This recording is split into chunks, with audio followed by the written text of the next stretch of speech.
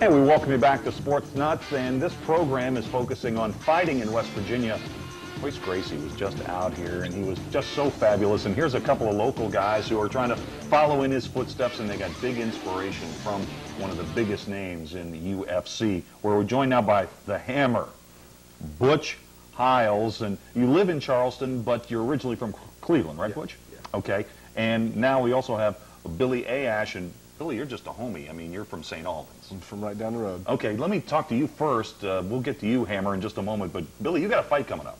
Yes, less than a month away. Okay, and so where is that competition going to take place? It's going to be in Lexington, Kentucky. And what weight class will you be in? Light heavyweight. And what discipline will this be? This will be no holds barred. Same rules as the Ultimate Fighting Championship or UFC. My background is mainly kickboxing, but I've been working a great deal with Butch here, and you know, Royce helping me out. And, it's been phenomenal. So, Butch, let me ask you, you are the reigning United States Martial Arts Super Heavyweight Division champion. Yeah. So you're bad and nationwide. No, that's really not a big deal in the grand scheme of things. It's not? No, I mean, I don't consider it a big deal. How, you know, you guys got a chance to meet Royce on your way into the studio, and he left his UFC belt. I sure hope he doesn't mind if I keep this. What's it like to rub elbows with one of the legends of mixed martial arts? It's great. As a fighter for Billy and anybody at the gym, it's only going to make us better. If you're lucky enough to train with Royce, you know, probably the toughest guy in the sport ever, we've got an edge on everybody else that we fight. And you guys must take personal pride in the fact that he has such great name recognition that he literally has helped carry the sport forward into the spotlight. Absolutely. I mean, growing up in St. Albans, there really wasn't a lot of buzz about mixed martial arts, right? Right, yeah. But as the years go by, you know, and I spread the word to all my friends at a younger age, and we spread all of, you know, we just met different people from here and there, and it's growing so fast, it's unbelievable. So. Now, he's going to be in town, I guess, one night before he takes off. Are you guys going to get a chance to work with him? Yes. Yes. What kind of a thrill is that? That's unreal. I mean, this is the idol I grew up looking at on TV.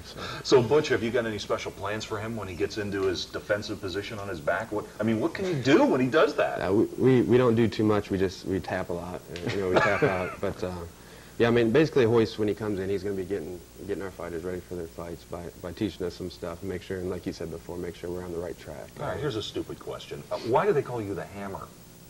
I don't know. I throw hard punches, I guess. I don't know. Okay, and Billy, we need a nickname for you. He's got one. Oh, he does? What does. is Billy's nickname? He's the Punisher. The Punisher? Yeah. All of his fights have ended in knockout so far. Well, that's great with that movie coming out.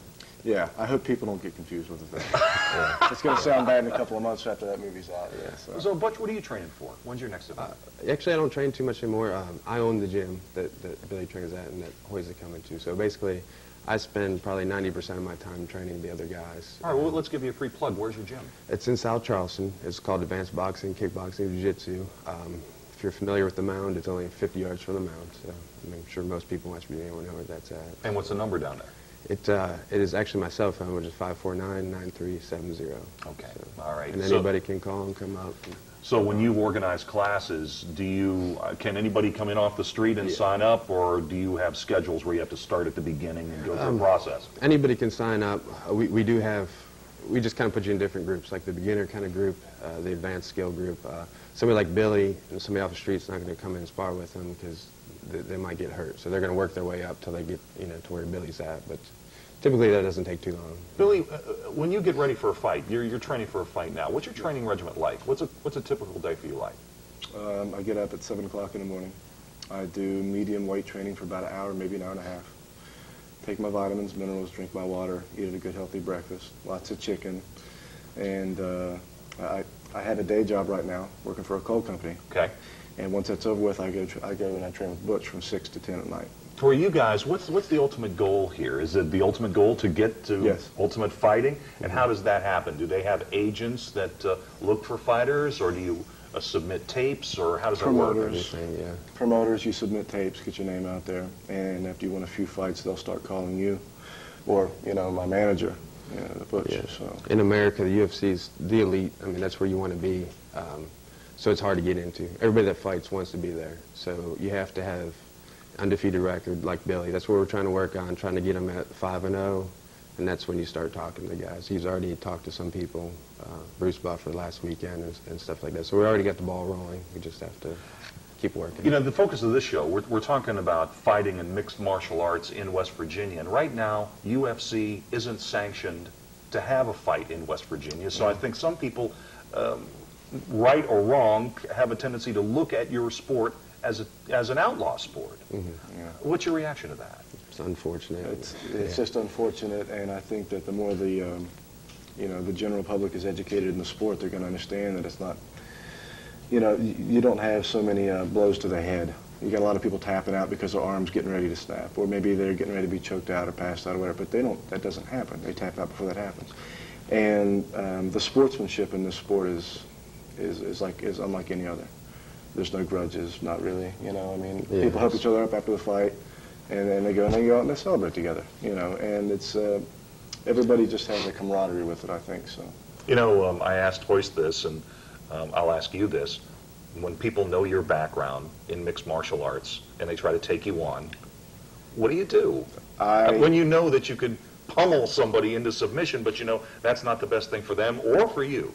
That's what happens. When you train, you don't fight, like Royce says. I mean, because you know better. I mean, you know what'll happen.